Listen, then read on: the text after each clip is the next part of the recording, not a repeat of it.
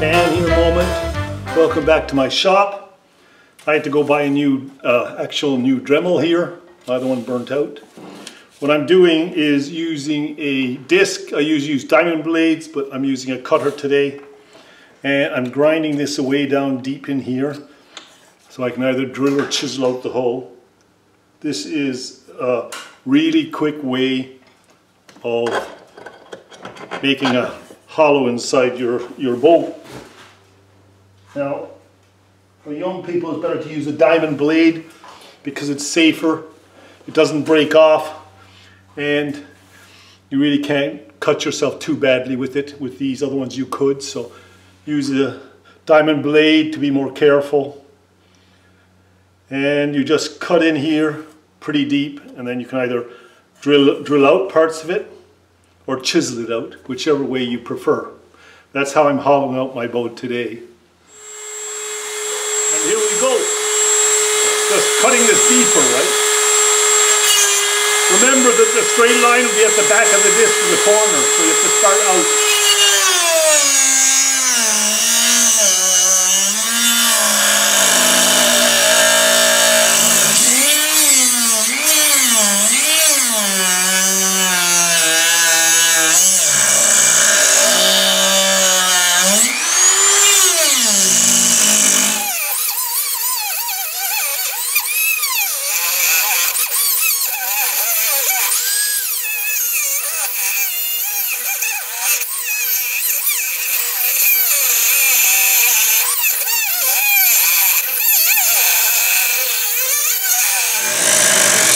Hey, keep doing that so it's all around. Yeah, always remember when you're coming up to this front to angle up in like the same shape as you can as the hull, so you don't come out through the bottom of the hull here. So on this side I angle in like this and cut in deep, and then this side I angle like that. Try to stay away from that hull shape there. You're just making the boat more a lighter version, and it feels so much better when you finish modeling. So basically I've hollowed this all out. I can't Dremel right across too deep there, but it's pretty good, and it's ready for, you know, whatever you want, chiseling or whatever, right?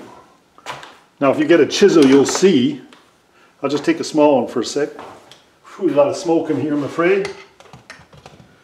My medium hammer, and I usually tap it on the side for some reason. But you know, oops, it's not tight enough yet. It's not tight for chiseling anyways. As you can see, there. What happens is, when you chisel now, you don't want to go too tight yet. It'll break off before it ever hits the boat.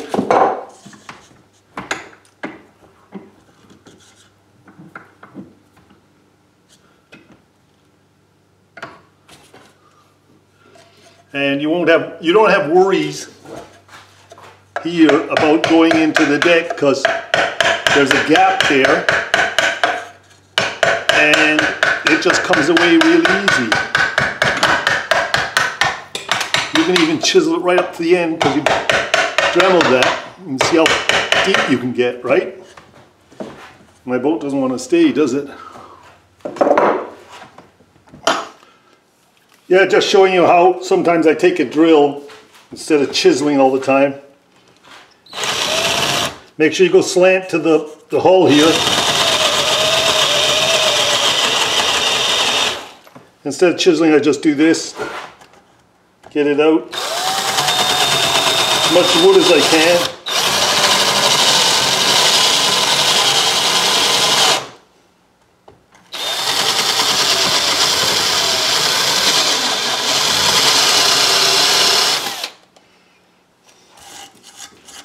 See, I can do that all the way along like this. This can go deeper.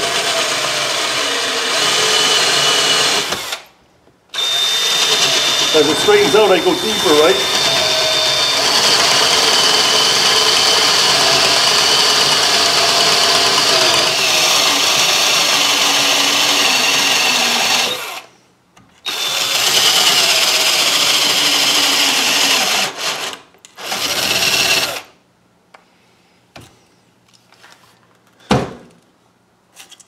And as you can see, when you hammer it out, it just pops out now. Now you're getting a hole, see? How easy that is?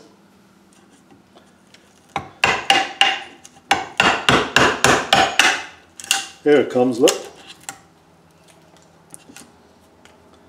So you're getting a hole now, just what you want, right? After drilling 2 holes, 2 holes, 2 holes, I did a single down the middle. I did have a little accident here where a chip came off, which you have these unexpected things that happen. I've glued it in again, and I have a little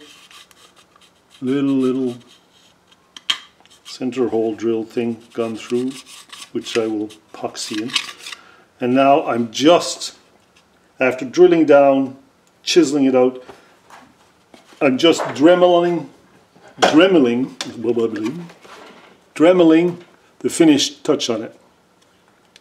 So I'm just cleaning up in here with this sandpaper drill all the little problems.